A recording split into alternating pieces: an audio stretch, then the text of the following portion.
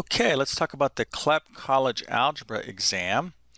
And what I have here is a practice problem that you're definitely going to want to know how to be able to do this particular type of problem. I'm going to talk about that here in a second. So if you're watching this video, I assume that you're studying for the CLEP College Algebra exam. The CLEP program in general is a fantastic program because, as you probably well know, if you pass these various CLEP exams, you're going to get college credit for that particular course. And you can't do that with everything in college. So if you have an opportunity, if you know a subject pretty well and you have the opportunity to take the CLEP, you really should, because you're going to be saving yourself time and money in school. I mean, in college is expensive enough as it is. So if you can, put the work in and get credit just based upon your knowledge, you definitely should do it. And it's a win-win situation as well, because worst case, even if you don't pass the exam, you've definitely improved your math skills, and you'll be that better off in college. Now, I want to let you know before we get started that I offer a CLEP College Algebra math prep course. I'm going to leave the link in the description of this video if you kind of like my teaching style. My background is I'm a middle and high school math teacher, even taught some college, so do a lot of math instruction for various purposes, but test preparation is a big area that I'm involved in. So anyways, again, I'll leave the link in the description of this video of my CLEP College Algebra exam test prep course. But I want to get to this problem here. Now, this is definitely something that you would want to be able to handle, a type of problem that you'll definitely need to be able to handle at the college algebra level. So what I'd like you to do is to simplify this expression. Okay, so you're working with powers and exponents. Simplify it the best you can, and what that means generally is that there's no negative exponents, and all the bases and everything else are just kind of put together. So if you want to pause the video and see if you can do this, I would encourage you definitely to try it. Of course, I'm going to go over it, and I'm going to go over it right now. So let's get into this. So this is really a problem that involves your knowledge of powers and exponents. And there's various rules of powers and exponents. And not too many, but you definitely need to know how to do this.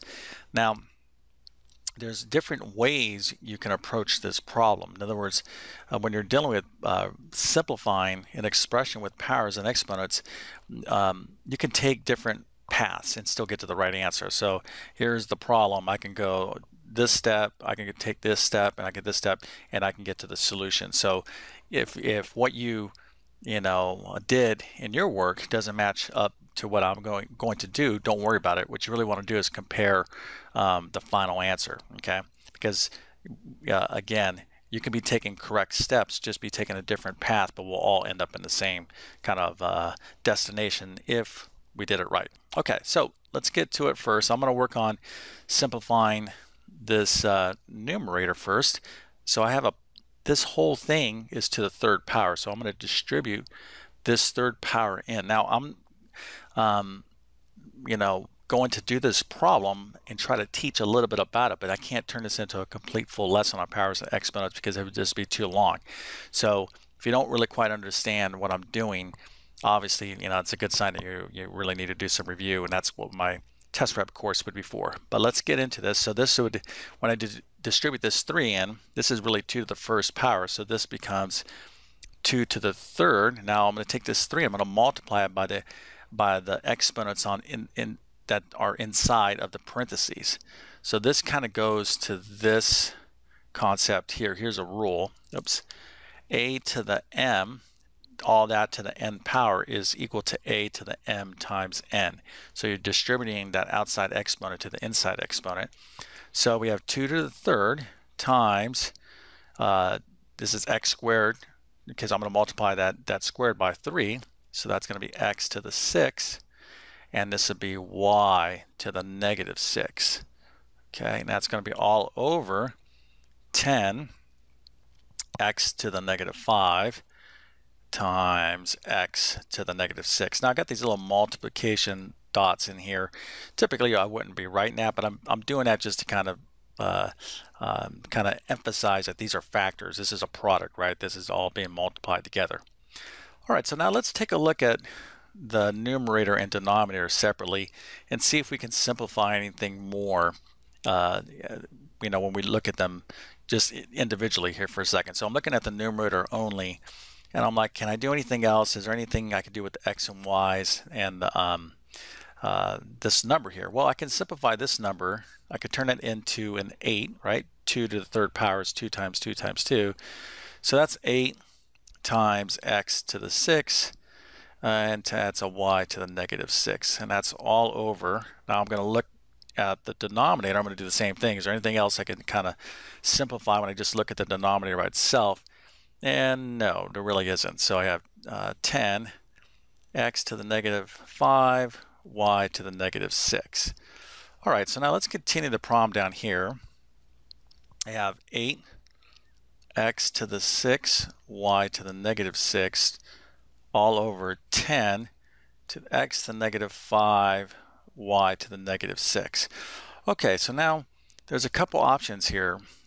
We have x's involved, right? So we have the base of x, and we have this base of y. So these are powers. So somehow I'm going to have to get these guys here linked up. I'm going to have to simplify those guys, and I'm also going to have to simplify the y's. So now, how can I do that? Well, there's two approaches. Let's just break this out a little bit further here. Let's just look at the x to the 6 and y to the x to the negative 5th power. So we have two options when I want to simplify this. This is division of powers, so I can write this as x to the 6 minus a negative 5. Okay, it goes to the property a to the m over a to the n is equal to the a to the m minus n. Again, I can't turn this into a complete full lesson because there's a lot to cover here, but hopefully this is familiar stuff to you, especially if you're you've taken college algebra or algebra 2 in the past. So this here would be x to the now 6 minus 5, so this would be x to the 6 minus 5 is going to be x plus 5, so this would be x to the 11th power. Okay, so I kind of did it, I digressed there for a moment to say, okay, this is one approach we could use. Another approach we can use is we can bring this power of x up next to this guy, or x, I can either move this x to the 6 to the denominator or the x to the negative 5 to the numerator. Now the way that would look is the following. Okay, if I have x to the negative 5 down here and x to the 6, if I wanted to move this power up into the numerator, I can. All I have to do is change the sign of the exponent. So that would be x now becomes not negative 5, it's going to become x to the 5th times x to the 6th, and I can get back to x to the 11th. Okay, so again, when we're fully simplifying powers and exponents, we want to leave our final answers with positive exponents. That's generally kind of like the convention that most teachers will establish when they're saying simplify this out. They want all the powers together. If you have the same bases, you want to put everything together, and you don't want to leave anything with negative exponents as a general rule of thumb. Okay, now let's get back to this. Now that I kind of went over that, let's go back to this place here in the problem. Okay, and I'm going to pick it up down here, and we're going to apply what we just learned. Okay, now when I do that, I'm going to first address this 8 and 10. So that's just like a regular fraction here, right? So I can reduce that down to 4/5. Okay, now I'm going to say, okay, I'm going to move this x upstairs next to this x to the 6. So I got x to the 6 times x to the 5th. We just talked about how I can do that, right? And I'll move this y to the negative 6 down to the denominator because I want to illustrate to you it works both ways. Okay, so I have this y to the negative 6 right here. Okay, but I want to put this other y to the negative 6 down next to it so I can use the product rule. So when I do that, this y to the negative 6 becomes y to the positive 6 power.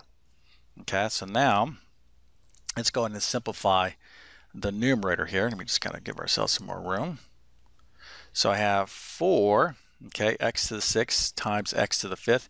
Remember, you add the exponents when you're multiplying powers of the same base. So this is going to be x to the 11th. I have my 5 down here.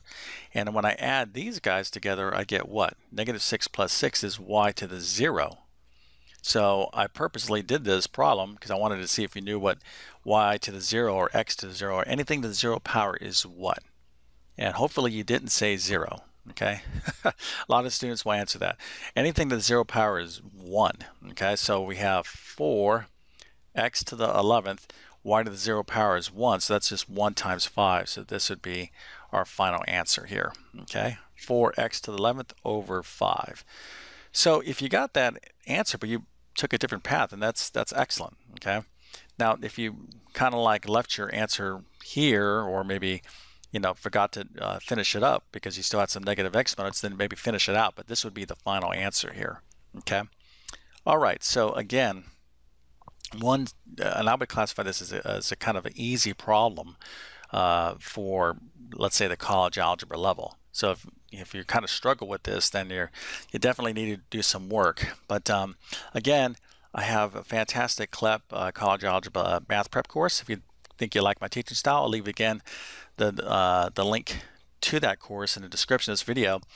Also on my YouTube channel, literally have hundreds of videos on my YouTube channel that can definitely help you out. So hopefully you'll consider subscribing. And if you like this video, I definitely appreciate a thumbs up. And leave me some feedback. What math course did you take, or math courses did you take in high school? College algebra isn't typically a name of a course that's offered in high school. But generally speaking, college algebra is pretty much on par with, let's say, Algebra 2 at the high school level. Pre-calculus is generally a little bit more advanced than college algebra. So if you took Algebra 2 or an Algebra 2-like course, then you should be, have learned a good majority of the material that's going to be covered on the college algebra CLEP exam.